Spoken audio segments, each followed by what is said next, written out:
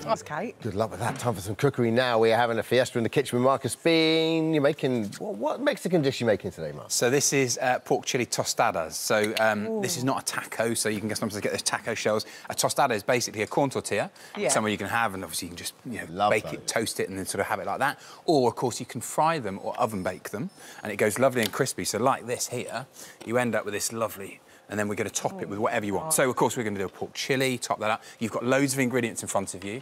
Homemade guacamole. Are we making it ourselves? Yeah, I thought so. I thought you could, like, go in there.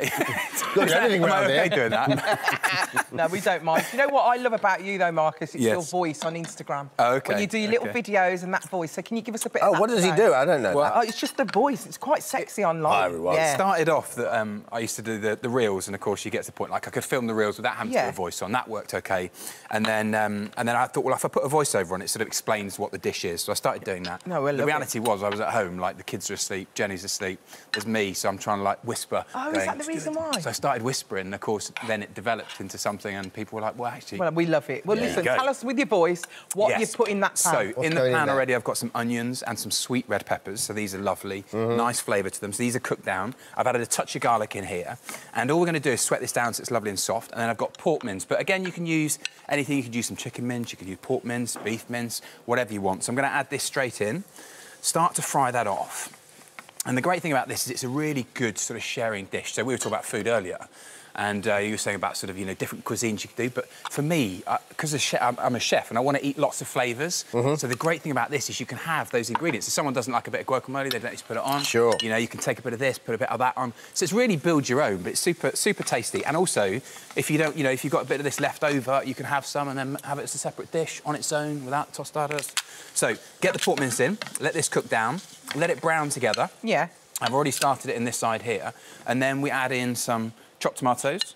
I've got some tomato puree and a little bit of pork stock. So I'm going to get all of this into the pan. It's funny because when you have pork mince, it's so different because you always have beef mince all the time. Well, the pork one, I think it's nicer. Yeah, I don't. I really do. Just personally, my wife doesn't eat red meat, so I tend to use white meat. So I can use chicken, sometimes pork mince, and also actually, you can create those same recipes. So if you've got a beef recipe and you want to put pork mince, just swap it over. It's pork mince it holds its flavour so well, doesn't it? Yeah. You want a little bit of fat in there. It's really important. I also do lamb mince as well. That's so nice. See, lamb's got a good flavour. Yeah, Again, you I'm don't not need allowed to any oil whatsoever because there's so much in it. So much fat in there, and let it all cook down. So that's all coming together. I'm going to add the other ingredients in as well. Can we do turkey mince? I love turkey. Turkey mince is good, yeah. The only thing with turkey, it can be a little bit lean sometimes, so you need to add a little bit of extra fat in there. Yeah. So a little bit of oil or extra bit of flavour. So get those tomatoes in, cook all this down. Then we're going to add our beans.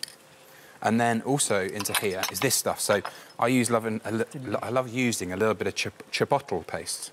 So this is a mix. Now, if I give you that, you can have a little taste. Just dip your finger in, see what you think. So this is a mixture of jalapeno peppers, chipotle peppers, and it adds with, like, onions and garlic. So it's got, like, a really nice paste to it. It's a bit like adding sort of different things, like Worcestershire sauce to a dish. Oh, that's nice. You just get that lovely flavour. It gives you that smoky taste. Oh, hello. Yeah, that's why I was doing that. Mine, I've had that straight. I tasted it while you were on camera and I had to have a little bit of lime juice in there. That's really nice. While that's cooking down over there, I've got this one which is almost finished and you're obviously tasting it. My favourite thing is a bit of guac. So this is fantastic. So I do it roughly. So we've got our avocado in here. Then we're going to add the other traditional ingredients. So red onion, tomatoes chopped, mixed straight into here, Then lime juice is really important because, one, it gives you a nice balance and it cuts through almost that fattiness of the avocado. But then also don't forget to season. So when we're in here, you've got to season it. And the seasoning is like a flavour enhancer. So it brings out that flavour, even something like avocado. And then I'm going to add in some of this lovely chopped coriander, which goes straight in. Mix all this together. Oh, look at this. I mean, I'm making myself hungry. You're munching away and I'm standing here cooking. You know what it is? Because you're not the end of the show, we've got to get as much in as possible. Really hard. Yeah, that's it. Just keep going, just keep going. Because you know you've got another item, so you just absolutely smash it as much as you can. Yeah. Very I love guacamole so much.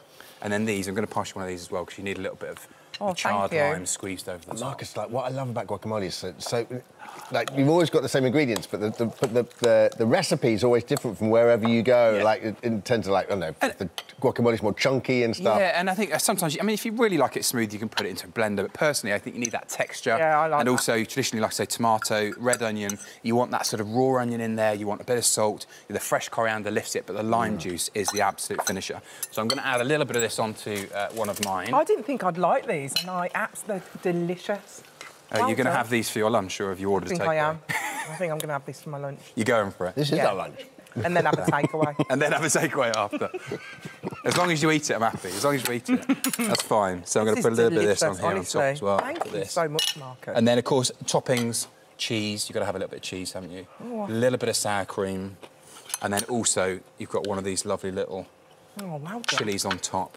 Pop that on Imagine there. watching a nice movie Look at that. with your little... That's On the it. sofa. How do you say it? Gelatas? And then finish, what? you go... What do you call these? Are they just Tostadas. Tostadas. So there you go. So just for you, Alison, that's my pork chili tostadas. Thank you. With guacamole and Thank sour you. cream. Oh, I see what you mean about the voice. Yeah. Lovely, isn't it? He's got the voice, he really has. Thank you, Marcus. My That's pleasure. amazing for all the details of today's recipes and more delicious ideas from our This Morning chefs. Just head to the Free This Morning app. Yeah, just